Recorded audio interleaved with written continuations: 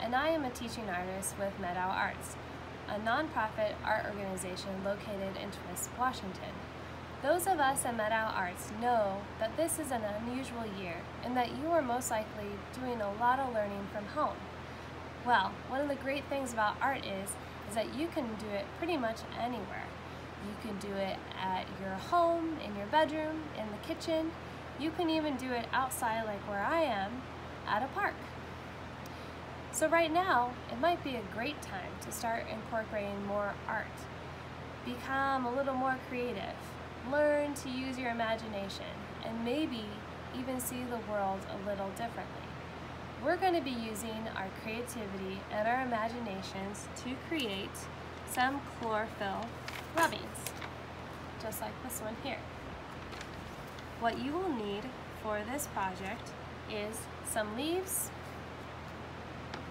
a spoon, some paper, a hard surface to draw on, crayons, markers, or even pencils. So go ahead and take this chance to pause the video if you do not have the materials in front of you right now. Once you have all the materials that I just listed in front of you, then you can go ahead and press play again and we'll continue on with the lesson. Alright, at this point you most likely have your materials, but you may be wondering, what is chlorophyll? Well, have you ever run across the grass so fast that you end up tripping and falling, and then you got those green stains called grass stains on your knees or your pants? Well, that green that you got on your pants is because of chlorophyll. Chlorophyll is the green dye in plants.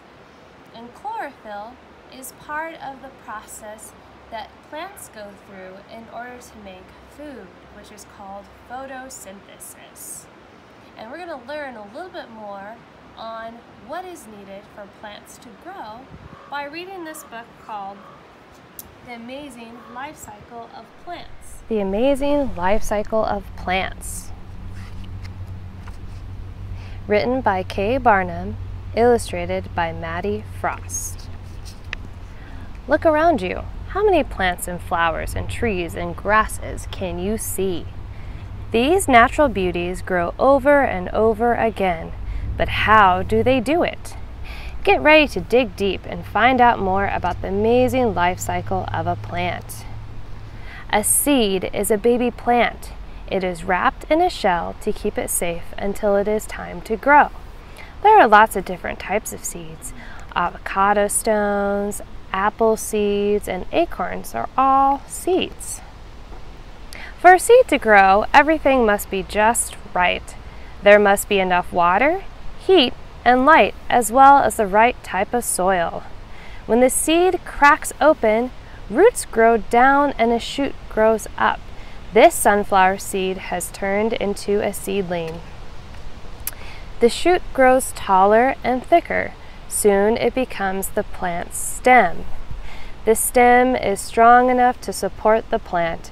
As it grows bigger and more leaves appear, it also carries water and food from the roots. These will help the plant grow. The plant's leaves are very important. They take in a gas called carbon dioxide.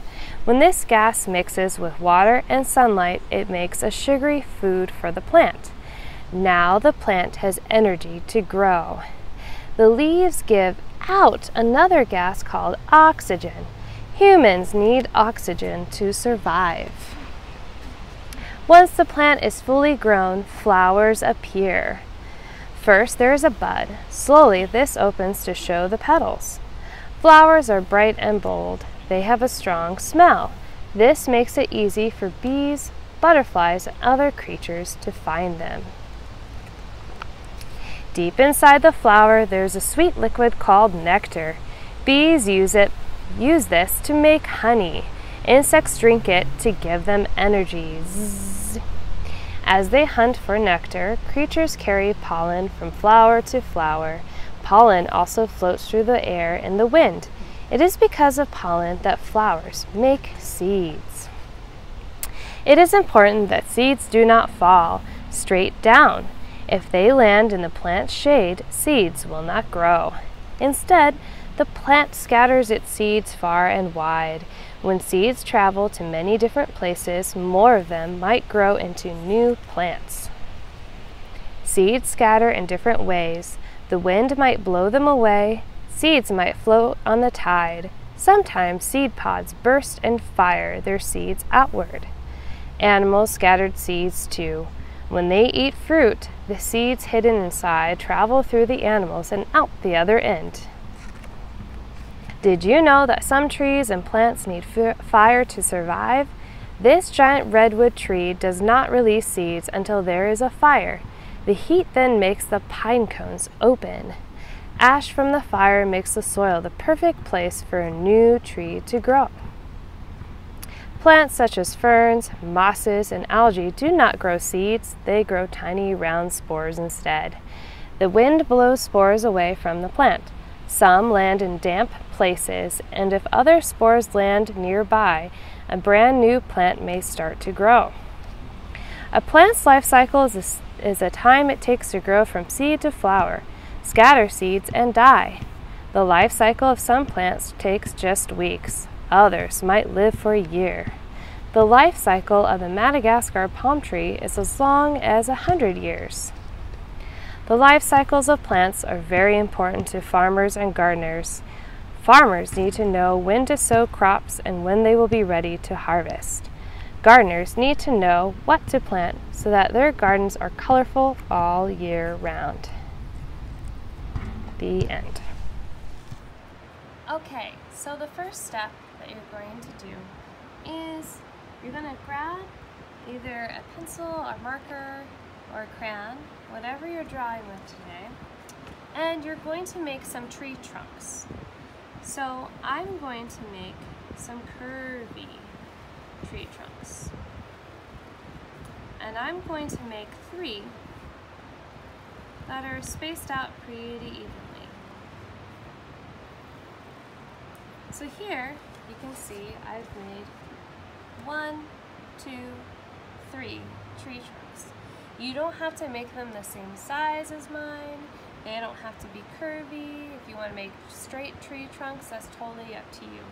Just whatever kind of tree trunks you choose to make sure you leave some room at the top, because that's where we're going to fill in with the chlorophyll rubbings to make the green tops of the trees.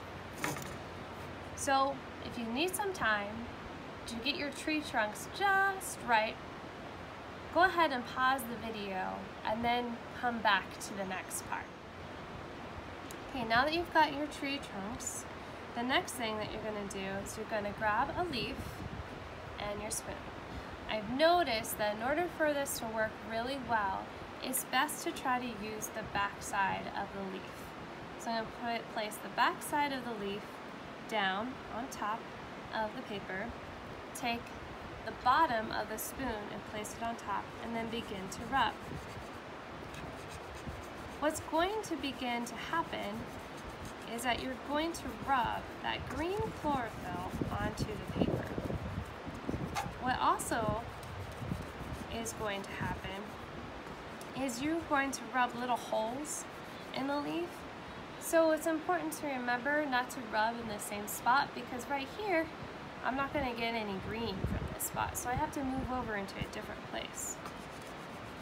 And you're just going to keep rubbing until you filled up a good part of the top of the tree. Okay, keep going back and forth. It's kind of like coloring with a leaf, coloring with chlorophyll. Okay, so I pretty much use this leaf up. One thing that you might want to do too is I have this board that's clipped on, but I've noticed the paper still kind of moves around. You might want to also make sure to tape, if you have tape, all sides of the paper too on the surface. So I got all these holes now, and this is what the first tree looks like here. One other option you can try doing is you can take a leaf and crumple it up fingers and then rub. What I have noticed doing this is that it doesn't go on quite as dark as if you were using a spoon. So I'll show you the difference here. Okay, so not as dark. Still another way that you could do it though. So if you want some different shading, so maybe some dark leaves and some light leaves. But I'm going to go back to using the spoon. So I'm going to get another leaf because I already made a bunch of holes in that other one. I'm just going to keep going back and forth. And this just requires a little bit of patience. It's okay if you don't get it totally right the first time.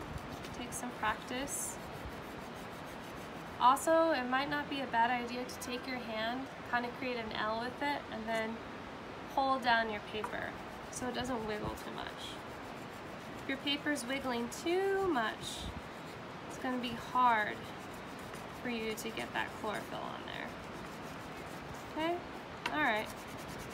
It's pretty good. I'm going to go back and kind of fill in the other one that had the lighter rubbing on it, just to make sure it's nice and dark. Okay?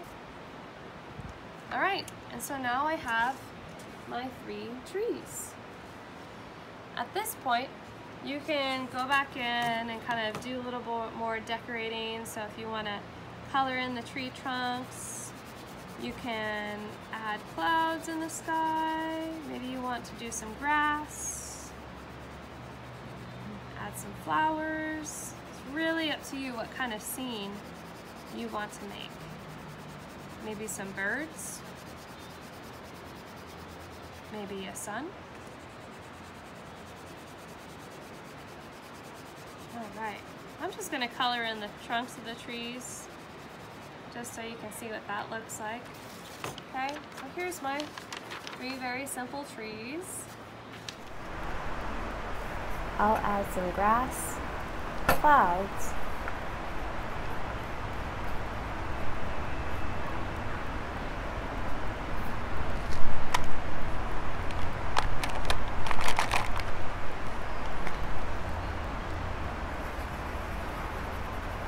sun,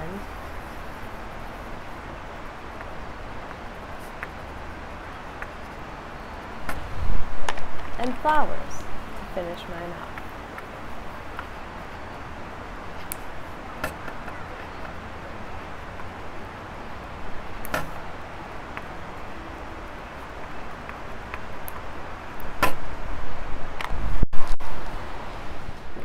Thank you for joining me in this art lesson today. I look forward to the next time that we can create some more art together. Bye for now.